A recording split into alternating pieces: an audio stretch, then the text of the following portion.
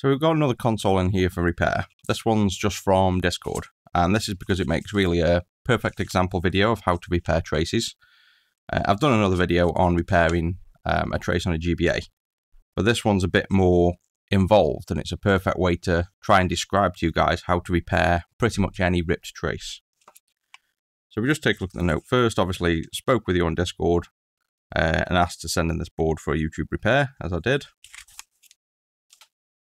And we're just going to take a look at the tools we'll need to do this repair. You can do it with less, but generally these are the tools I'd use.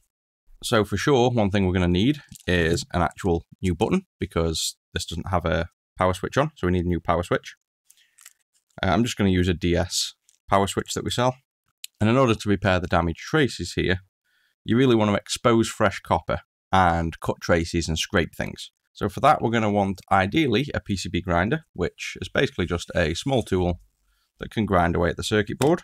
We also need a scalpel, which can replace the grinder tool. If you don't have a grinder tool, you can just use a scalpel. We're going to need some enamel wire. So I've got 0.2 enamel wire here, and that will be for repairing where the traces are ripped. You don't really want to be using thicker wire like Kynar wire, because when you move those wires, you can tear traces on boards. Enamel wire is that thin and flexible that it will never tear the trace on the board. This is coated in varnish effectively, so even though it looks like it's bare copper, this isn't. This isn't conductive wrapped around here. It's got a varnish on, insulating it, so we have to scrape away that varnish. And finally, a set of tweezers. So that's all we really need to begin the repair. So with that in mind, before we jump into repairing this, the idea here is to explain to you how to figure out where to repair the pads. So if this happens on another board in another location, you can reference this video and understand how to actually repair the board. So let's just set these tools aside for a moment, and let's just explain a bit about the damage here and how we're going to repair it. So we'll first start by inspecting this damage and trying to figure out what we're looking at. So if we were to look right here at the damage, you can't really see much right now because there's green acid, there's pads torn, there's traces lifted. So ideally you want either a working console to compare to, or you want schematics that show the board trace. So I've got both. So I've got another board here. And you can see when you look at the board side by side, the problem you'll often have is all these pads and things that are ripped are hidden by the component on the working board. So some we can figure out, like this pin 1, you can kind of see the traces here, goes up, and then it gets ripped and messed here. And on the working board, it's just a solid trace that goes up and around. But it's not the clearest way of doing things. Luckily, if you just go to retro6.wiki, you will find in the Game Boy Color section, I've got board scans. I've done this for many consoles, and as well as my site. If you go to syf.nl, you'll also have some good board scans for Game Gear from Math, which we will come back to shortly. But as you can see here now, we've got a clear view of this board. So if you want to scroll on this website, it's not very intuitive, but go to the far right and you can scroll down here up and down. And then if you go in the center piece of the actual image, you can scroll in and drag it around. So the main issue with the site is most people are not sure how to scroll the image. You just go to the very edge there, and then you've got a digital zoom here, which is useful. So now we've got a really clear view there of the switch. And if we overlay that against our actual board here and say turn it the same orientation, we've got a nice easy view to see what's going on. So we can see this trace here clearly should have a pad here, and the solder for the switch, when we actually put the switch on, would need to make contact with this pin on the new switch. So ultimately, this pin on the switch wants to join to a pad that's missing here. So I guess we should really start with that. If we just overlay this on the board, you can see the issue. The pad for this pin is missing. The pad for the middle two pins are both missing. The pad for the bottom pin's missing. The pad down here is missing. So the goal of this is to repair wherever electrically these pads used to go. That's all we're trying to do. So if we looked on this image, we are trying to repair where these 4 pads go, plus this one here. And in order to identify that, you kind of need to understand what you're looking at on the circuit board. So this image overall, most of them look the same. You'll tend to have a circuit board that has white ink or some kind of ink, and we call this the silk screen because that's how they basically get the emulsion ink onto the board. They're using a silk screen technique. So this is normally called the silk screen layer. And it just means it's basically the paint on top of the board, like the normal paint that you would write with. So you'd put your identifiers on, your text on, your symbols on. That's the very top of the circuit board. The next layer down is an electrical insulation layer that's typically green, and in this case you can see here this light green covering everything is the insulation layer. Below that is then a copper layer, which you can see coming through these holes here, or exposed here as solder that's already been put on top of the copper. Below that is what this dark green area looks like, which is called the prepreg, which is basically the dielectric between the top and bottom layers of copper, just basically an insulator, so that the bottom layer of copper on your board, the copper down here, isn't just directly shorted to all the copper on here. And then on the bottom side of the board, it's exactly the same again. It's a copper layer, a solder resist layer, which is this green layer that insulates, and then the silk screen. If we just take a look at a 4-layer PCB here, you can see the prepreg, this board in the middle. So if we were to look at the Game Boy Color circuit board, you can see all this fiberglassy material here, this white powder in the middle. That's the prepreg. That's insulating the top and bottom layers, which you can also see. So you see this layer here, this darker green layer there. That is going to be prepreg here, then a thin layer of copper between the two. Then you'll have the green solder resist there that you can see. And then you'll have your ink on top. So it should be fairly clear to see. It basically goes white ink and then solder resist, which is the light green typically color that insulates the copper from the surface of the material. And where you don't have that protective solder resist, you can see the copper's exposed directly. So this one is copper, and right underneath that is this prepreg. For the places that do have the ink, you can see the copper's here, and then the ink is sitting on top and masks the trace. So see how this trace has gone from gold to like a dark brown? That's because it's gone from gold to having the solder resist sitting on top of it. And then on top of that, you've got the white ink. So it's just built up of layers that you have to understand. And it goes white ink, solder resist, copper itself, prepreg board. And then that goes through the prepreg board, and the bottom side then repeats this. So in fact, here's a little easier view to see instead of 4-layer for now. Here's the fiberglass board in between, then you have your copper layer, then you have the solder resist, that green bit, and then on top of this that they don't typically show is your silk screen. So this is where the white ink sits on top. You can see you can have single layer PCBs that simply don't have copper on the bottom. And then just to exaggerate that point, save us scraping boards away. If you go to syf.nl and take a look at the repair resources and go to VA0, you'll see here's the game gear. This is the board as it is on the top. This is when all of the white silk screen and the green solder resist, so the top two layers, have been sanded away. And now all you're seeing is the bare copper stuck to the prepreg. So what you're seeing there is this bare copper layer and this substrate. If you then sand down further, you can see this is a multi-layer board. So this is now an inner core to the PCB. So if you went to the 4-layer stack, you can see we've sanded away the green solder resist and the white silk screen. We've sanded away this top copper layer here. We've also sanded away this prepreg white layer, which is just like the middle layer, just a bit thinner typically. And this white layer is then revealed underneath this secondary layer of copper, which is what you're seeing here. Sand that down further, remove that copper plus the prepreg that's between that copper and the next copper. So we've sanded away then effectively the middle main prepreg board and the copper that we just saw, and we're now revealing this next layer of copper here, so the 3rd layer down, and that's what this is. And then the other side of the board has simply been flipped over and sanded, because if we sanded any more away, if we sanded, say, this copper and this prepreg, you're only left with a slither of copper, so the board would fall apart. So instead, the board got flipped over, and the green on the bottom of there got sanded away to reveal the bottom layer of copper. So it might seem a bit complicated at first, but if you get used to thinking of this layer, what you can see, you'll understand how these circuit boards work. So if we just put some of that knowledge into practice now, you'll find out this is quite easy to do. So the first thing I want to do is clean up all this mess around the circuit. So I'm just going to get my grinder pen and clear away all of the battery acid or whatever this corrosion is here. And you don't want to be working with any mesh. You want to clearly see what's going on. I'm not pressing hard here. I'm just lightly scraping away. And it's important to do this because if there are any weak traces that you're trying to preserve, you don't want to be doing that. You need strong traces to join to. So don't be afraid and try to not scrape away the damage. Otherwise, you're not going to do a good repair job. So just get rid of any weakness on the board.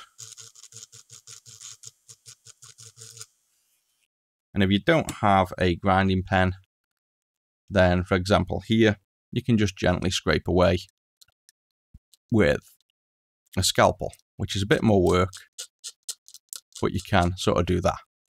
Just get some IPA and clean up that area of all the dust and debris. I'm just going to cut off this loose trace in a moment, but let me just explain because it's a good point to show you what's going on. So as you can see here in the mini to the layers we have, let's just do an example.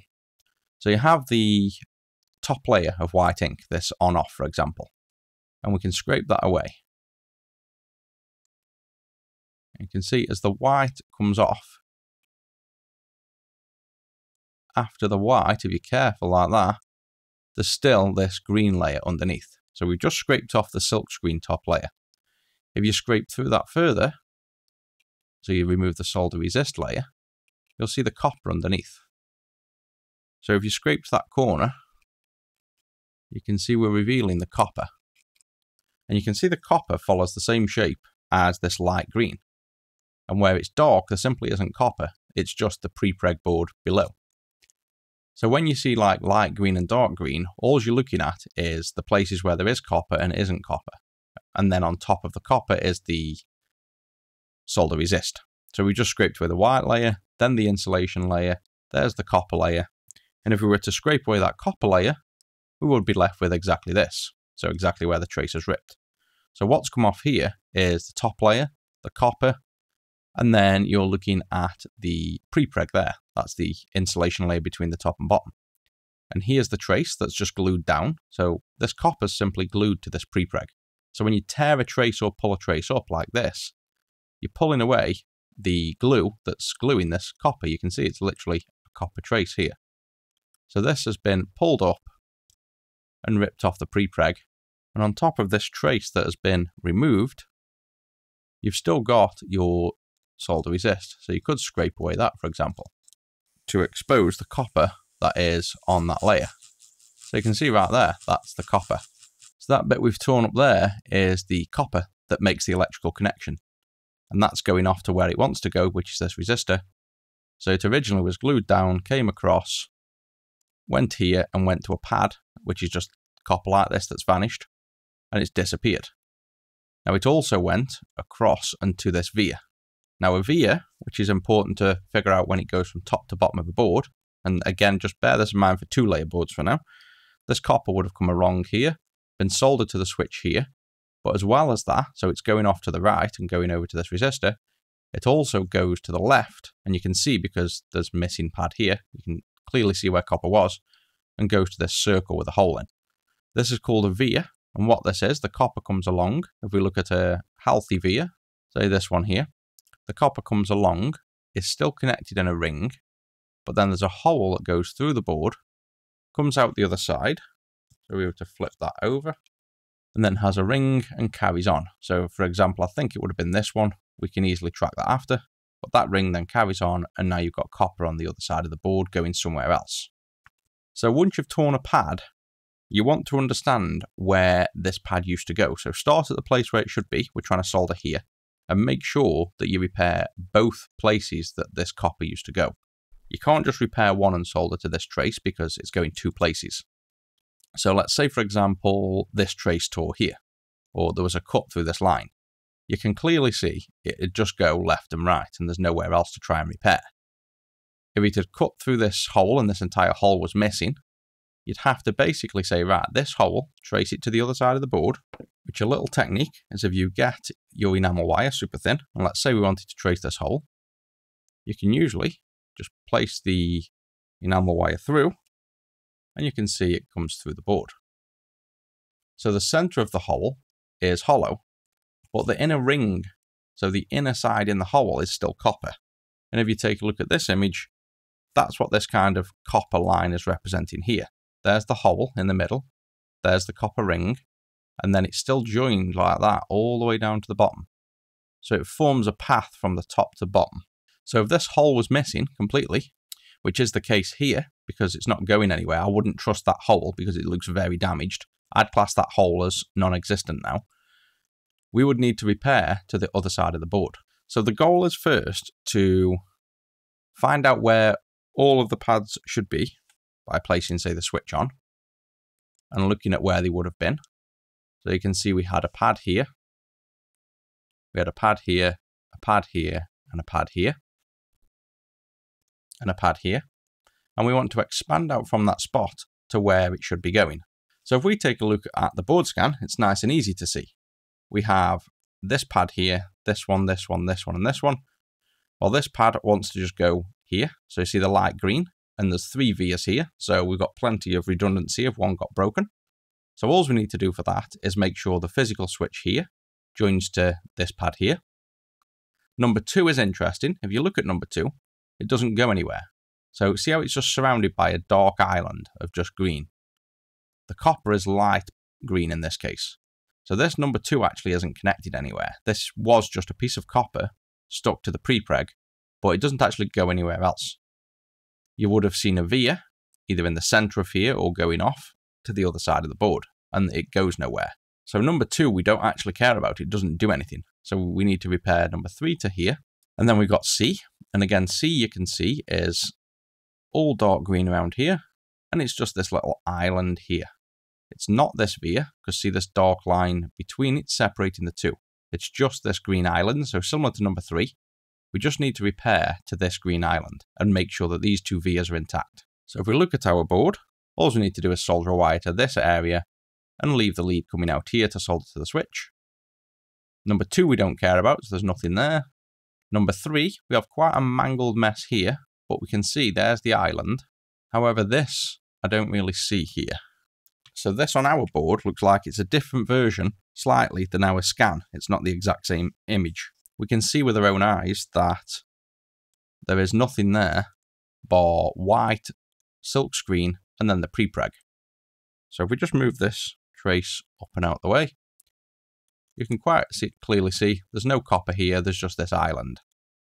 So we're safe to presume that C, that used to be here, is just connected to this island of vias here. And there's plenty of strength in these, there's 2 vias, so we can just simply solder a wire from here to the switch. Let's tackle this one first, because this is a bit easier. We can see again, this one has copper here, so see the square where we want to solder to. Now it has a ring of dark around here, but if you look closely, it doesn't actually have a break here. So see how it goes light green, which means this copper is joined to this light green area here. There's also a scoop out here, so a light green here. So we know this pad is connected to here, but this is all ripped. So if these 2 pads are ripped, this island now here, which may be important, is no longer connected to the islands over here, where the other connection is made. So you can see this pad here is actually joining this area to all the rest of this area.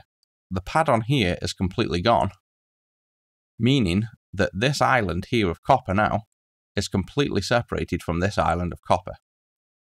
So not only do we need to solder the switch to this pad, we also need to rejoin these 2 islands. Otherwise, wherever this copper goes, all the way up here and all the way to other things, and ground here may not be connected. Now, using your eye, you can kind of see that this copper goes up, around, through here, around here, which is this, which comes down, which is this. So it's just a circle. So it's technically joined, and therefore doesn't need to be rejoined. But let's say we wanted to prove that. If we just scrape away a little bit of the copper there, get your multimeters in continuity mode, touch on that pad, touch on that pad, and you can see we get a beep. So we know that's joined.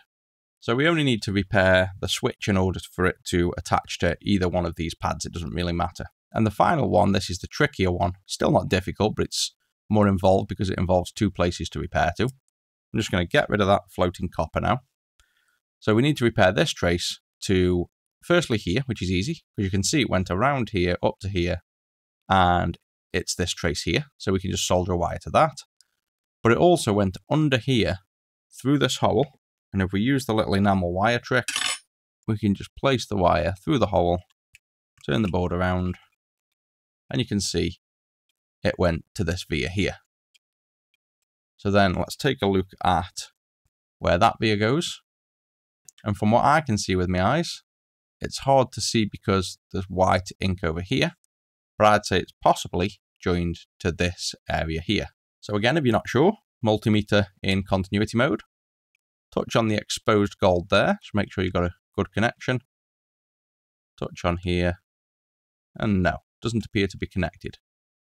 So what this might be, and it's often in assembly and manufacture, is this might be a test point. So when they come to test these boards' function, see all these circles and dots exposed all over the board? This is normally so pins can go down and make contact with all of these pads at one point. Basically, a test jig would come in with loads of pins, come down and touch on all of these, and power the entire console and get feedback from the pins to make sure things are working. So that's likely just a test pad that doesn't actually go anywhere this side of the board. To try and double check that, let's just look at the other side of the board. So if we just close down this image, scroll down to the other side, and I've mirrored these so that it stays on the same side of the screen, or if you wanted to bounce between. And this is this circle here, and if we get as close as we can, you can see there's a dark ring of green around here. If you really wanted to see clear, you can get the full size image. You don't have to work on this low res. If you scroll up, there's a link to say get the full size images here. Takes you to the GitHub. Go to the color scans. Go to say the front, which we're on, the front full size, so not front small. Download.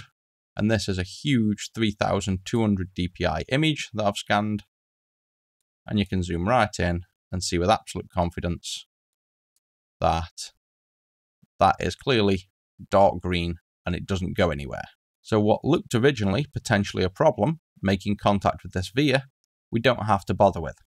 If you wanted to keep the test point intact, then we'd have to solder a wire from the new place, so say from here, once we've got the switch in, solder a wire around and literally solder it to the actual pad here. But the pad literally is that, it goes nowhere. So there's not really much point in doing that. So that's all the long talk and theory out the way to hopefully explain to you how to find out what you need to do when you have a kind of mess of a circuit board and you need to understand how to make the connections. Making these connections now is the last step that takes minutes. So with what we know, let's plan what we're going to do and do it. So let's just begin the repair by exposing everything we need to connect to. So we're going to need to expose both sides of this copper island here because I'm going to make a bridge between these two places that's nice and strong, because this is going to physically hold the button in place, so you want this to be nice and strong.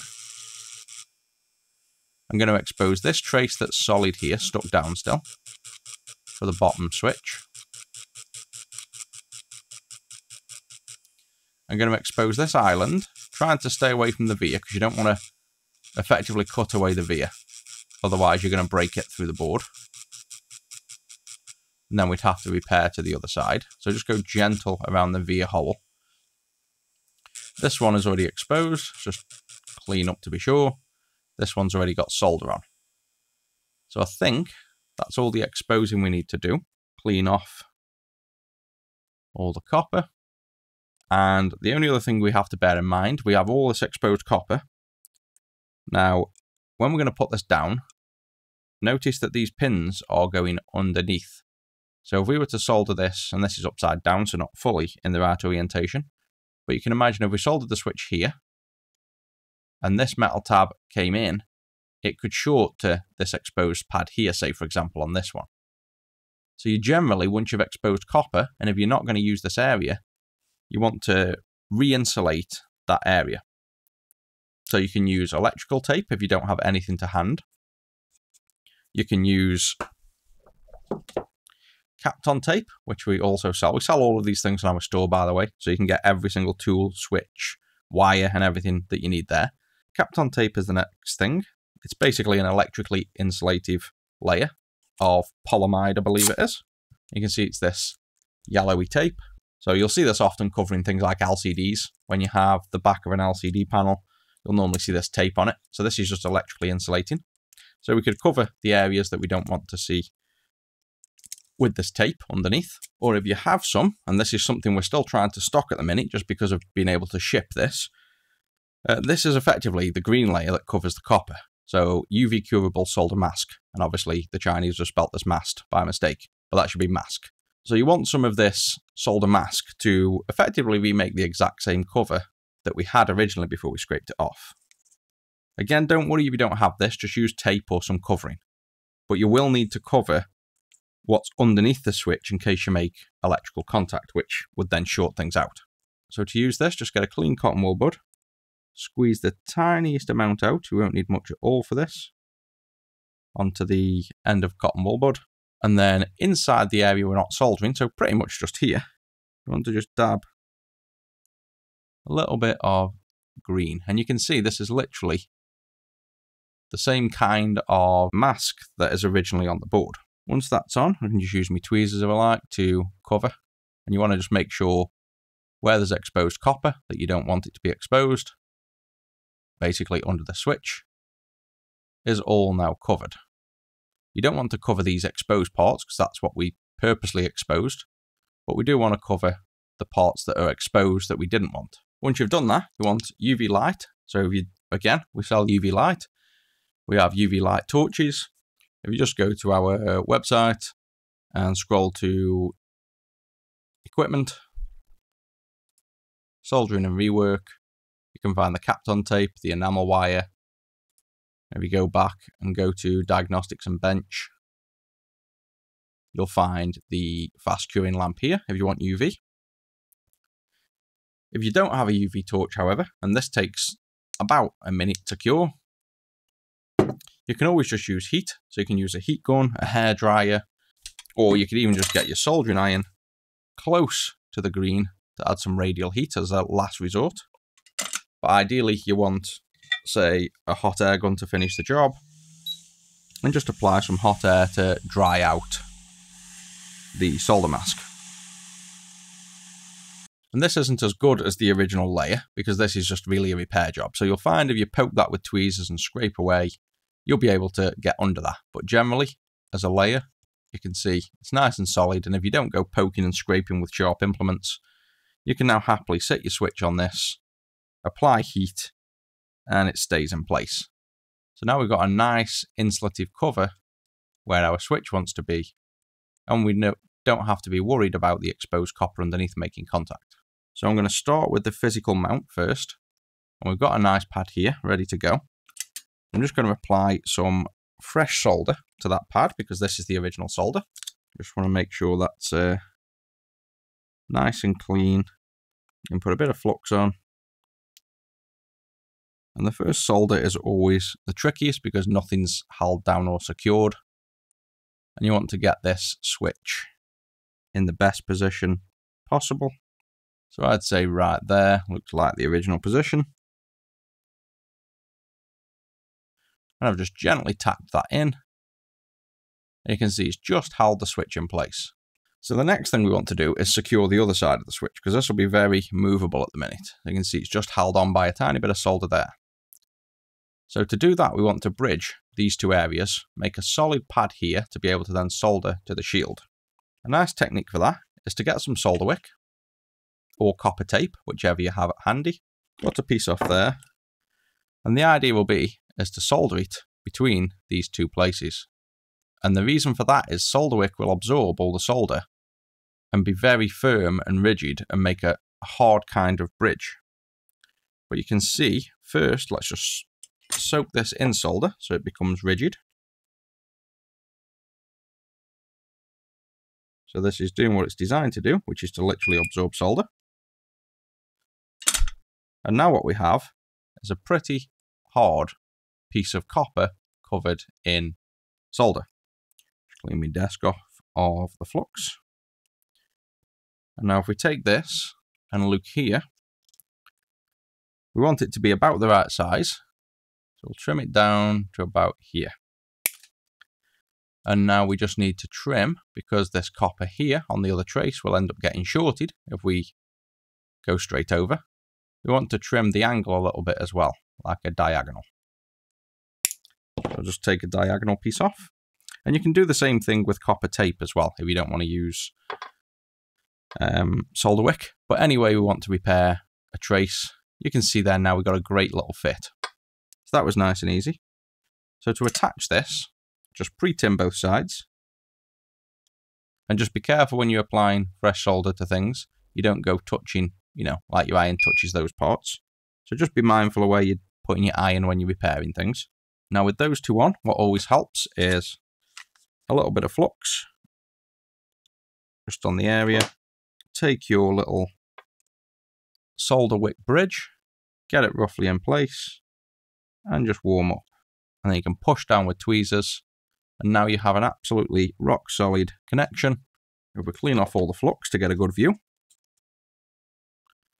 What we want to make sure is we are not shorting to this trace here. So you know how to test for that now. You get your multimeter in continuity mode. And let's just make sure before we go further that we don't have a short to this pad here. And you can see we don't. So there's no short between there. Obviously if we touch here we do, but touching on this trace and the hole, we don't have a short. So now we can solder the shield to this new solid track that we've made. And to do that I apply the solder to the shield first and then drag down, just so this doesn't all move when we reflow solder. You can see that's now got the switch nice and solid, so that switch isn't going anywhere there at all. It's rock solid. We can go back to the other side now, it's secured in place, and just put a little bit of extra solder on, just to make sure we've got a nice connection. So that switch now is physically in the original position, and it's nice and strong. As this is the DS Lite switch, let's just remove that original spring.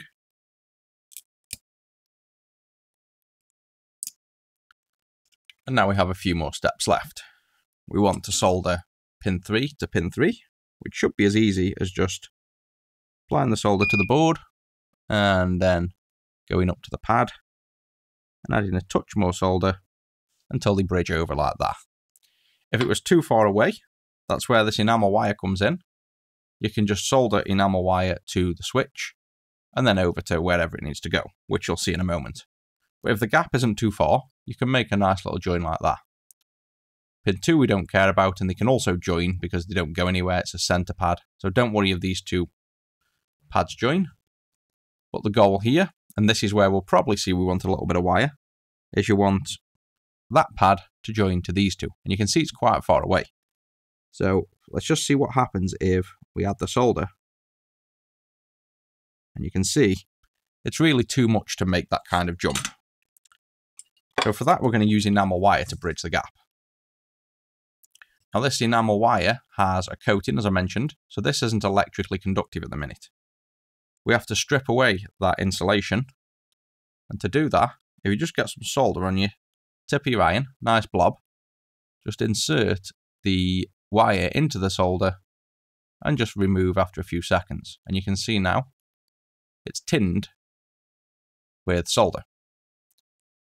And you can actually see the burn as well, this little coiled up burn there, that's the enamel rolling back. So now we have an exposed end where only this bit is conductive, and you won't be able to get continuity to this wire. You're going to have to re-expose the other end. So just think of the gold colour, the copper colour, as the blue on Kynar wire. It's insulation. It's only exposed where it's showing. So then take your exposed end of wire, probably use a bit of flux for this if you want, hold it over the wire like that, and solder to the pin. Now it's hard to see on there, but that's soldered to the actual pin of the switch. So there's a bit more depth on it. You can see it's on the pin, but not down to here yet underneath. And this is really close, so I'll just leave the wire all in one piece for now. And all I'll do is place it over where I want it to solder to, add some extra solder, and we've got to burn through that insulation first before this will solder down. So we hold down and wait. See, it's come off there, but we don't mind for now. Keep going. And there you can see we've now burnt off the insulation and stuck down this wire. And let's just remake sure it's connected to the switch as well. So you can see it's not at the minute. It's moved away when we've warmed up to this wire. It's currently floating. And just a quick blob of fresh solder attaches that to there. So now we have the switch leg itself here is soldered with enamel wire going to the original trace here, which we wanted. So we now have our slightly different island here, which is sort of showing here. We've soldered from there to the switch. So you can see it's gone from there to the switch. And clean up the area a bit midway as well. Just try and keep everything clean so we can visually see what we're doing. And now we need to remove this excess wire that's still attached to the rest of the wire. And with this being enamel wire, this is the benefit that I mentioned. Because it's so thin, you can just grab it with your tweezers and just go in a circle a few times. And it won't rip the trace, it will simply snap the wire. And it'll snap it at the exact weak point, which is where the solder finishes. So the only thing left for the power switch now is to reconnect this trace here. Now the only thing you have to bear in mind when you're using thin wire, so this is 0.2 wire, is the current load capabilities. This is a power switch, and normally, in modern design, the power switch doesn't take the current. But in the old things like the Game Boy Color, this does actually pass the current through. So this wire will be experiencing whatever current passes through this switch. Now, on a regular Game Boy, that's 50 milliamps, which is nothing. If you're using, say, an IPS screen, an amp, and a fully modded kit, you can do all the calculations you want. You can look online, you can have debates. Simplest way of doing it is to take a bench multimeter, expose two ends of this wire, pass half an amp through it, and leave it for half an hour. Use a thermal camera or your hand to touch the wire and measure the heat and see if it's capable of withstanding the temperature. Obviously, the official docs will give you many different statements. Some will say 0.2 millenamel wire carries 10 milliamps. Some will say 2 amps. It all depends on if it's open air, if it's carrying certain types of signal. There's a lot involved. And you can see if you just type it in AWG, which is American wire gauge, to current, you'll get to the top website, which is this power stream. Scroll down, you've got American wire gauge size, or you've got conductor diameter. I'm currently using 0.2 millimeter conductor, roughly. It's American wire gauge 30. So you can see here, American wire gauge 30. Go across, and it carries 0.86 amps in the wire. That's the maximum recommended amperage. Even if you go to American wire gauge 32, it can carry half an amp. And that's also completely safe in a chassis with bundled wires, which is your least amount of current possible because it's bundled with other wires. So you've got more than enough current capabilities there on paper as well. But overall, if you're not sure, use thicker wire, or if you're not confident, use thicker wire. I'm confident this is thick enough, and that's what we're going with. So those are pre-tinned. I'm just going to expose the end off this wire, like so. I'm going to do it on the switch first. You just have to hover over the switch, tack on, and you can see that's nice and strong. It's on there. And I'll just generally, for neatness, try and follow the original shape of the trace. Just looks nicer than being in a random place. Push down with them tweezers, go along. And you can see roughly there's the shape.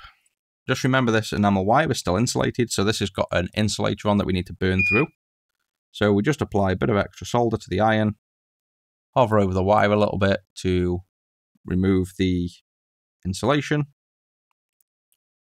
And then after a few seconds, you can see it's now removed the insulation off the wire. So it's gone all tinned. And we can now just tack it in place, like so. If you want to just clean the shape of that solder up, you can see how it's a little bit spiky. There's a little bit of a dry joint. Simply apply a little bit of flux. hold down with your tweezers near where it is, and just dab on. And you can see it flows and reshapes the solder into a nice bubble. Same again, just take the enamel wire, grab here, spin in circles, and there's the wire removed. One last cleanup with IPA. So let's just check this works. Turn the switch off, go on my multimeter, go on my bench with the grips, and turn over. These grips are not the best for this. Turn on. You can see there, console now boots, turns off, turns on. So that's another repair done. I know it was in-depth, but the main thing I wanted to cover was showing you guys not just how to repair specifically a Game Boy Color power switch. I wanted you to understand how you can look at a board that's ripped anywhere and trace how you need to repair the circuit. I've used various techniques, so you can use braided wire, copper tape, or anything else you like to make, bridges of major areas that are removed. We could have repaired these pads with actual copper tape, similar. So instead of just wire, we could have stuck copper tape down like this, and then soldered to the copper tape. It's all preference and how you want to repair. But the ultimate goal is to simply restore electrical connections to all the points that were missing to where they go to. One last finishing touch on this is you can, if you want to go that extra mile, blob your solder resist over all the areas that are exposed still.